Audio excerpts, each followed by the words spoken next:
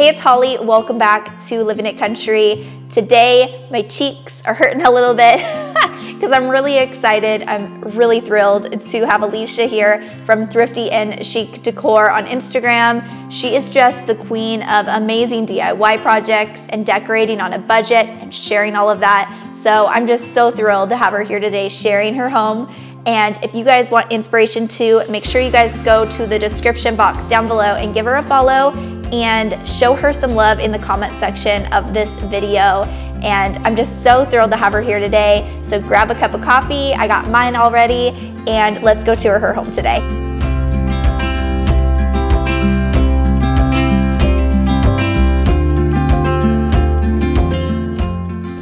Hi everybody, my name is Alicia from thriftyandchic.com, and I am so grateful and thankful to be invited here to share my autumn fall home tour with you. My house doesn't get home toured very often, or video home toured, so I'm super excited about this opportunity.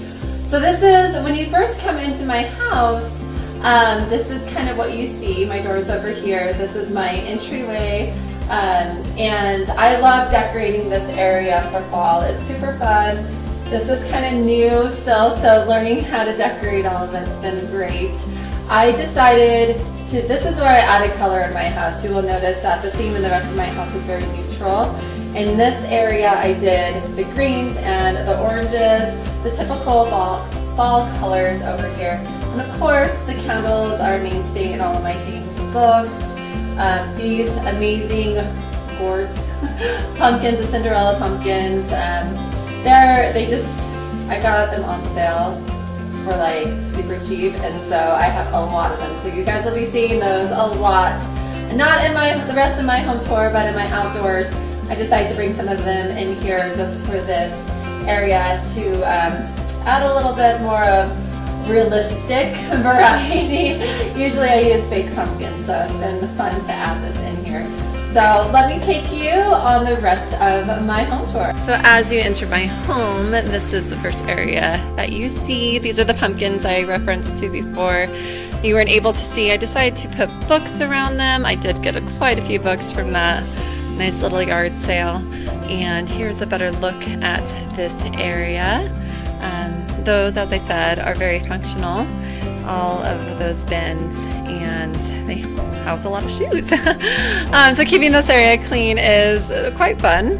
And up here I added the arches. I love these arches. I think arches just bring so much character into a space, especially a new build. It's a great easy way to bring a lot of character.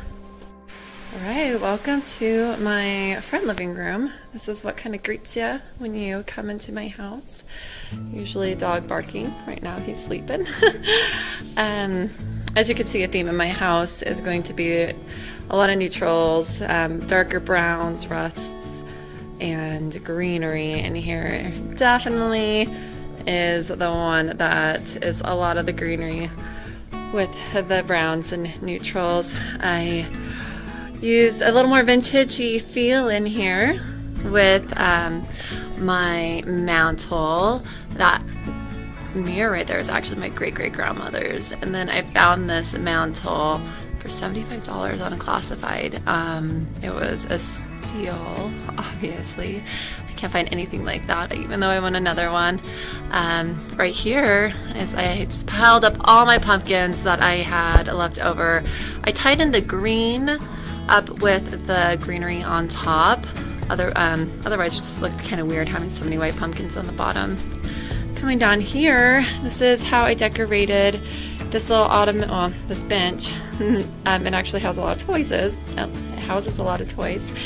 And so this one I have to make it easy to move to get into the bench. So we put the crate right here with more amber glasses or vases, bottles, and that matched the mantle, and kind of just added a few things in there just to create some interest. This is a new addition into this room right here. It's a secretary hutch, and this came out of my living room, and I wanted to add it in here just to add, well, I didn't want to get rid of it, truthfully. I added another hutch in that other room. And here is this angle from here. So yeah, there is a tour of my front living room. All right, here is my living room. This is where, you know, the heart of the home kind of deal. So yeah, I added pumpkins for fall. Once again, I added lots of greenery. Here's my mantle, and I just love how this ended up working out. I'm not quite ready for the full fall colors, and so I'm kind of holding on to what's left of summer. And I decided to do all of the terracotta pots with this, with the long garland. Kind of just stuck some pumpkins in there. I also have all the wood on the right side over there. That's kind of a mainstay now. It wasn't meant to be, but I love it so much. It brings so much character. And on the left side over there, that's a new little design that I put on the bookshelves, so that was fun to redo. I love on my TV, if you guys just search fall landscapes, it usually gives you some changing pictures on YouTube, and you could just, it comes with music too. Right now I don't have the music on, but then you just find the one you like and you put it on there, and it's just a beautiful piece of art. So let's go over here, and this is my coffee table, ottoman, and yeah, I love decorating with candles, lots of greenery, and of course pumpkins. These are my new little favorite addition, are these books. And let's go over this way to see this other view of the room. These are actually semi-new couches to me, and it's fun. It's been fun playing around with the seasons with them. Here's the new cabinet in that corner that I changed out with that secretary hutch in the front room. I added some pumpkins up there, a little bit of fun with the pumpkins in the dough bowl behind the couch. And yeah, so once again, pretty neutral in here. Kept it neutral with the greens and the pumpkins, and which that leads us into the dining room. All right, next in my tour is my dining room. This year I went a little more simple and lower on the tablescape, as you can see. Added some plaids and brought in some other natural elements with the pampas grass over there on my buffet. That was fun. I got those local. I went to the old ditch and cut them all out. And I love decorating my buffet. I went definitely a neutral color scheme in here, hardly any greens or any colors, just very natural. My pie hutch over here also has more neutral vibe.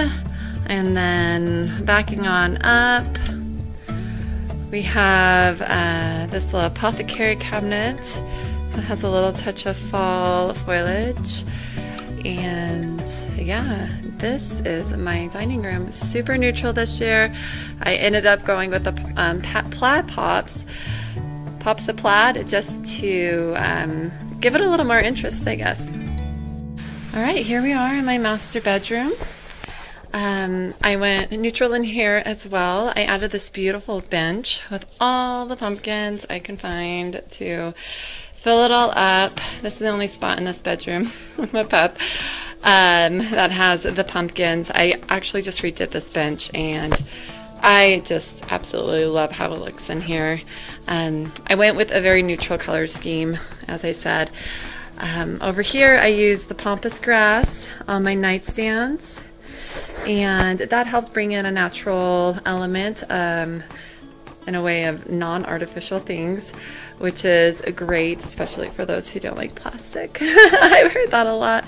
And then over in this corner, I also added my blanket ladder and topped it off with some artificial,